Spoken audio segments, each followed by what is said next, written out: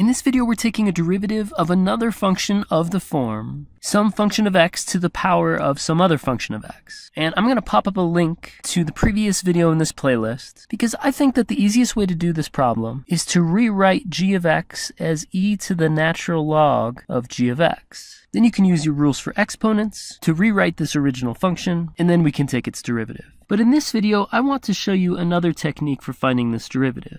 I'm going to use a technique called logarithmic differentiation. And this technique comes in handy sometimes, so let's go ahead and try it out. We're going to take the natural log of both sides of this function before we take any derivatives. Then what we're going to do is we're going to use the rules for logarithms to rewrite this right-hand side. We know that if inside of an argument of a logarithm there is an exponent in this form, we can take that exponent and move it out in front of the logarithm. Now let's take the derivative of both sides of this equation with respect to x. The derivative of natural log of y starts with 1 over y. However, since y is a function of x, the chain rule says that we need to multiply this result by the derivative of that y with respect to x. On the right-hand side, we have a product of two functions of x, so we're going to use the product rule. I'll pull the negative 10 out in front first. The product rule says we take the first term, we multiply it by the derivative of the second term, we add, then we take the derivative of the first term and multiply it by the second term. I'm going to make a little bit of room here. We're going to use the notation dy dx for this term, and let's take some of these derivatives. The derivative of the natural log of x is just 1 over x. That 1 over x cancels with this x, just leaving us with a 1. Here, the derivative of x with respect to x is simply 1, leaving us just with the natural log of x. Now, dy dx is the derivative of y with respect to x, which is exactly what we were trying to find in the first place. If we want to get that by itself, we can just take this y, which is in the denominator here,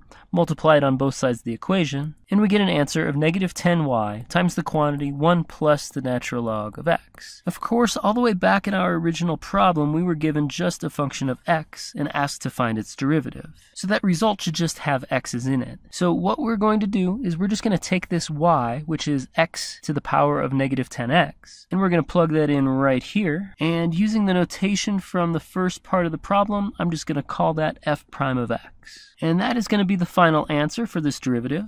Had we used this other technique from the previous video, we would have come up with the same answer. So I hope that this helps you out with logarithmic differentiation. In the next problem of the day, we're going to start taking derivatives of inverse trig functions. So I'll see you there.